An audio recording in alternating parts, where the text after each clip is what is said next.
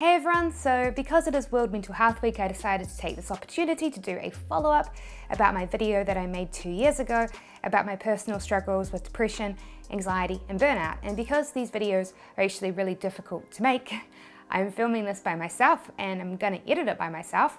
So I'm really sorry about all the shadows and everything that you can probably see. I'm definitely not as good as my camera guy at fixing up my studio set. But yes, the honest truth is that this year, it's been a huge challenge for me. As I've shared before on this channel, my entrepreneurial spirit and that A-type personality that comes with many of us entrepreneurial types has led me to live with anxiety and depression as a result of burnout and stress. And I know a lot of you were worried after my last video, but the truth is that things had gotten a lot better, and then COVID came along and things got a lot worse. But I am happy to say that because of the techniques that I had learned prior to COVID-19, I've been able to use them again to help me manage the new stress that COVID-19 has brought with it. So I just want to share some of those techniques with you in case they can help some other people out there as well. But before I do that, I just want to share my personal story, because when I first talked about this 2 years ago, depression and anxiety, they were really new things for me. As a child and teenager, I was extremely positive. While anyone who watches my videos knows I definitely have a cynical, sarcastic side to my personality, the truth is, New Zealanders often have a dry, darker sense of humour. The reality is that I'm usually a glass is half full type person, so I look for the good in things, which I honestly believe is an awesome attitude to have if you self-identify as someone who has big goals and wants to achieve big things, because, well, big goals, they really happen overnight. You often have to make many mistakes to learn from them so that you can achieve your goals. And having a positive attitude, and rather than seeing mistakes as signs that you should stop like most people do, and instead see them as motivation to overcome them and use them as fuel to achieve your future success, well, this is a very important attitude to have. So you might think then that since positive attitudes are so important to achieving big goals, that I, an entrepreneur with multiple streams of income, must be immune to depression and anxiety, right? Well, sadly, as I discovered, that's not the case. For me, my first sign of anxiety and depression was video games. Growing up, I used to love playing video games. In fact, one of my motivations as a teenager for starting my first successful business and online store was so that I would have more time so that I could play more video games. That was why it came as a huge shock to me that the more my business and income grew, the less I enjoyed video games. And I realized something. It wasn't just video games that I was no longer enjoying. For example, if I sat down to watch a TV show, I couldn't watch it for more than a few minutes at a time. And while I was never a big reader, there was no way I could ever get past the first few pages of a book if I tried to read it. I didn't realize this at the time, but this actually has a name, anhedonia, which I'm probably pronouncing wrong, but yes, this is the loss of interest in things that used to be enjoyable. And over time, my symptoms got worse and worse. So for example, while I've never been the world's best sleeper, I wasn't the world's worst sleeper, but within a short space of time, I could no longer stay asleep for more than 1 hour. Even worse, every time I would go to sleep, my dreams, they'd be filled with nightmares, which created the worst cycle because I would avoid going to sleep because my dreams were filled with nightmares, which ironically resulted in even more nightmares. The final straw for me was when I started to experience bounding pulses throughout my entire body, which is the strong throbbing of an artery. Feeling this was extremely scary. I started to wonder, did I have a heart condition? Was I going to die? So I ended up going to visit the doctor, and we noted down all of my symptoms. So she took out her stethoscope and she listened to my heart, and she's like, yep, your heart is absolutely fine. Instead, it sounds, Sarah, like you might be suffering from anxiety and depression. And I was like, wait, what? So I don't have a heart condition? No. So I'm not going to die? No. Okay, but you see, I don't understand. I lead a very privileged life and I have a successful business which has been my personal lifelong dream. How on earth could I be depressed? Well, she looked at me and she said, well, Sarah, that business of yours, it might very well be a big culprit. And you know what?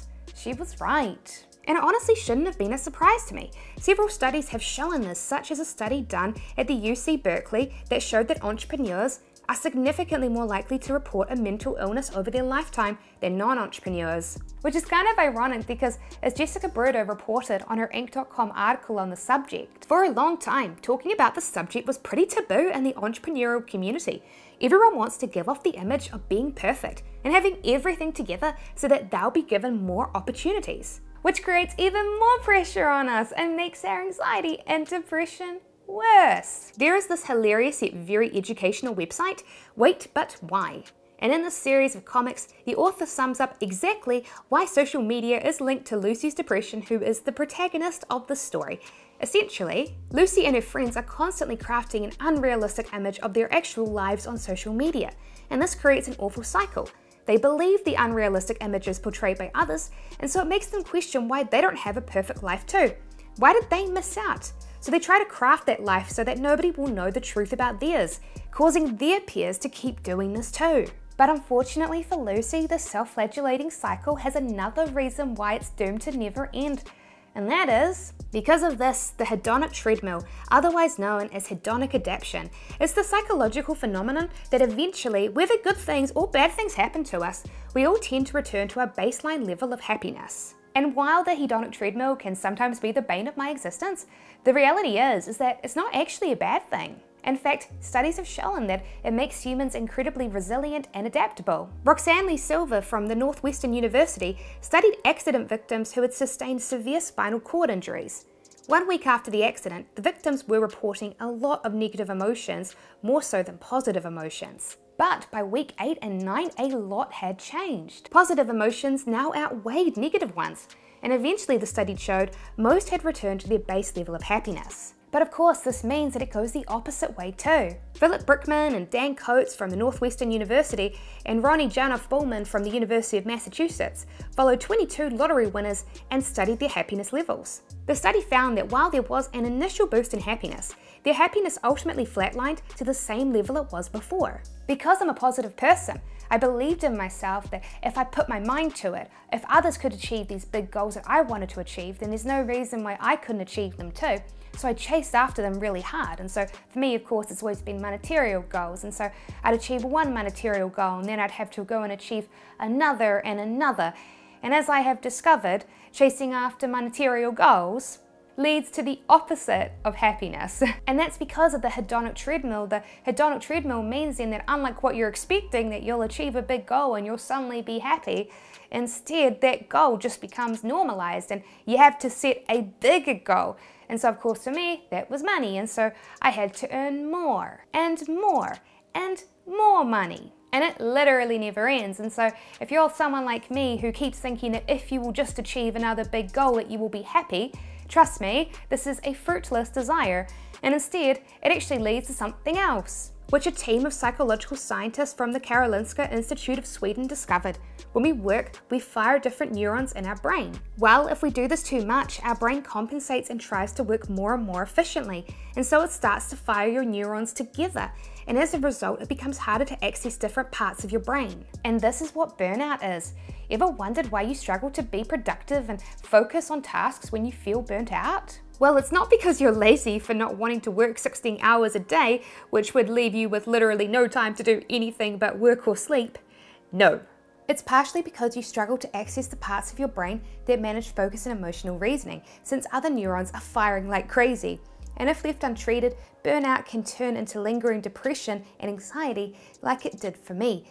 But there is a saying that knowledge is power, and so for me, acknowledging I needed help and needed to make a change was crucial.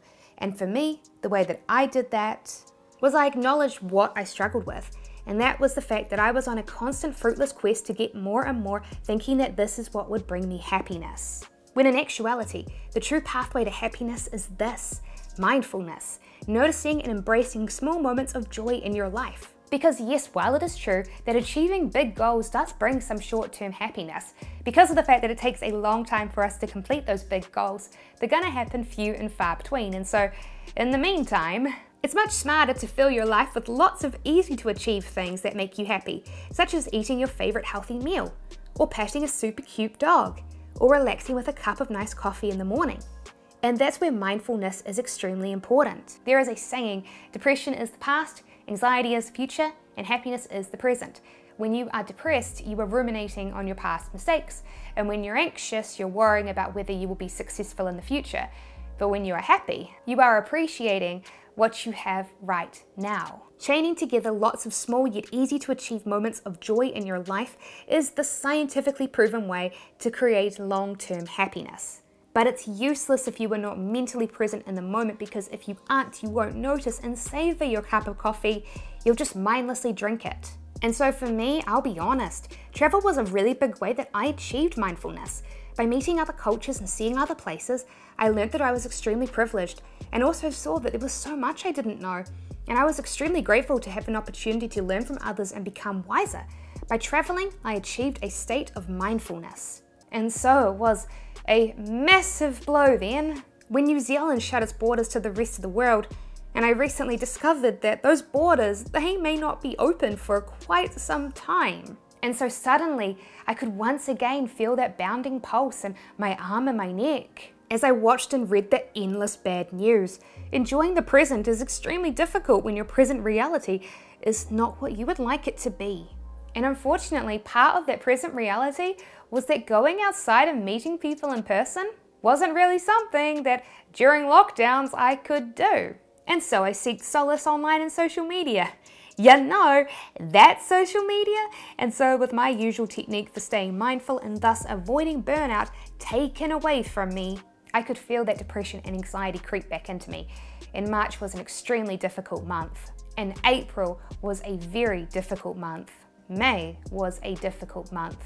But over time, because of the fact that I have been living with anxiety and depression for a few years now, I was able to take some of the techniques that I have learnt in the past that helped me then and that were able to help me now. And so I hope that by sharing them with you today during World Mental Health Week, that they might be able to help you too if you are also struggling with this. The first thing I've done is I've just simply acknowledged the stress and chosen to not beat myself up for feeling that way and just not being ashamed to admit it, which can be hard with social media where everyone is trying to pretend that their lives are perfect, but let's be real, right now, they're not. And who knows, by acknowledging it, you may be able to help someone else. I remember being so afraid to admit this. I was really scared actually to create this video.